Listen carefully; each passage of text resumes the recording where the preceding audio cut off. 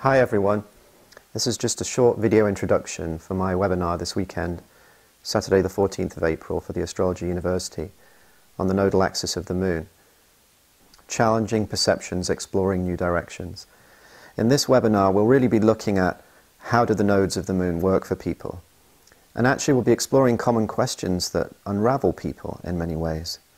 I've had individuals work with me for readings who are extraordinarily upset at times, or people that have asked me, I have South Node in Libra or South Node in the 7th house, North Node in the 1st, North Node in Aries. Am I not meant to have a relationship this time around? Am I meant to be on my own? And they're genuinely upset, and there's pain in their voice when they ask these questions.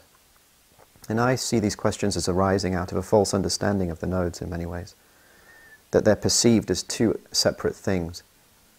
One thing, the South Node, one thing, the North Node, and that somehow you get over your South Node and get to your North Node.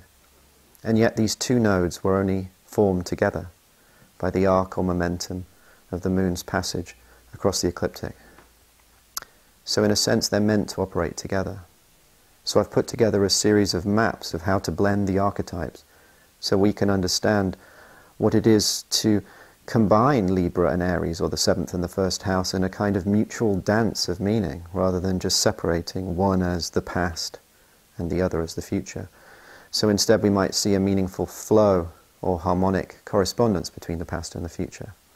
This will be illustrated by a number of celebrity charts, if you like, the chart of Charlie Sheen and Karen Carpenter on this relationship front, but it will also look into the charts of many ordinary people I've worked with whose lives have been transformed by understanding their chart and processing it in a certain way.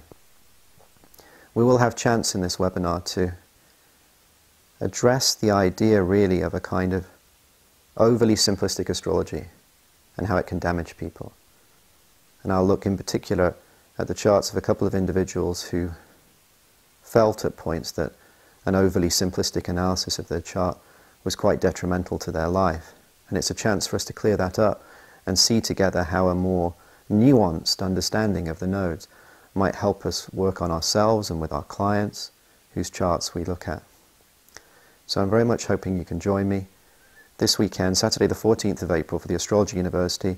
If you're not able to attend live, the Astrology University do a fantastic job in recording the programs and releasing them to people afterwards. Hope to see you this weekend. All the best.